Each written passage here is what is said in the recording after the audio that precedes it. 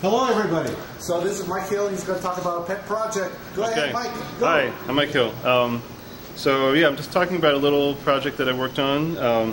It doesn't directly involve a physical Commodore at the moment, but it is related, so bear with me. But so what I tried to do was, if virtual reality had been invented in the 80s, what might it have looked like? And some of you may have seen my previous project where I took live video, and converted it to PETSCII characters.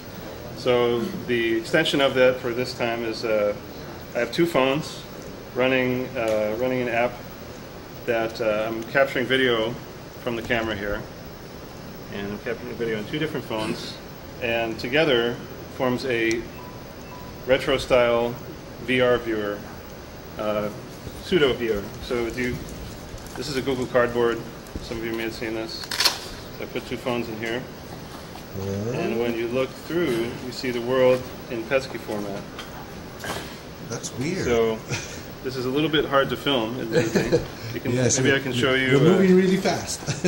Okay, I'll move slowly. Here, you can take a look at slow motion. So this is I'm capturing video and converting into PETSCII characters, and now this will be kind of a show and tell experience. So you can pass this around and check it out. But if you see through the two cameras here, and you kind of relax your eyes and converge them, and you can see the world as if you're seeing, it's converted into PETSCII. So go ahead and pass it around. In 3D in PETSCII, 3D. huh?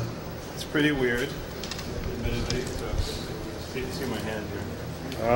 Oh wow. Oh wow, okay, I just got it. Just like Captain Rio. Yeah. Feel free to pass it around. Wow, it takes a second, and then the phones may run out of battery at some point, and then we'll just charge them up and we'll give it a second round. That is amazing. See, it takes a second, and then okay, that's incredibly cool.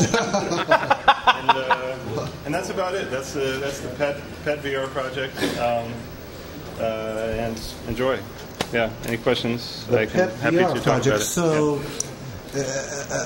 so it's running PETSCII characters. Yeah. So basically, just capturing live video on each phone, and each of the video frames, it's chopping it up and converting the little bits of each frame into each little subsegment of the frame is being converted to a PETSCII character. And how many frames per second is it going? I think it's running about 12 to 15 frames per second. Yeah. 15 frames per second. And sort of the limiting factor there is the conversion of video of the actual image to PETSCII. And can this be applied to real pets?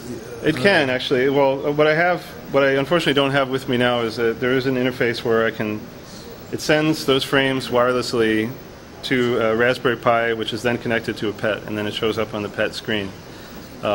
Two different images? Yeah. Just one. It just shows one of the images. Your choice, the left one or the right one, whatever one you want.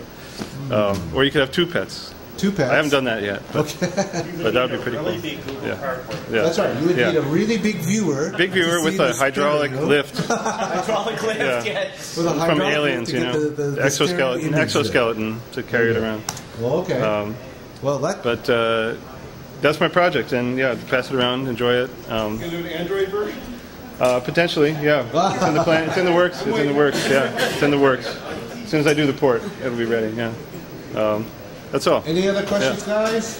Questions? Is this in beta state, alpha state? I would say alpha, beta, yeah, gamma. I don't know. Is it ready to be released to the general public in its alpha beta state? I think it needs a bit of work.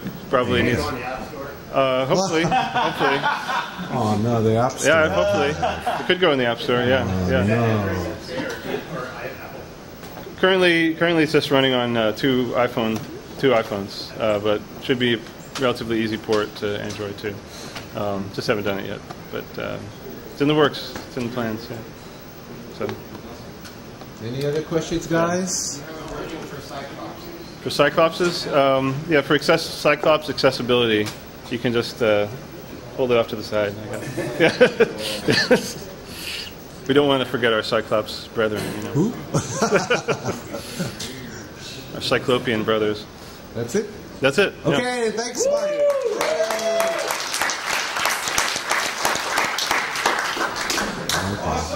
Yeah.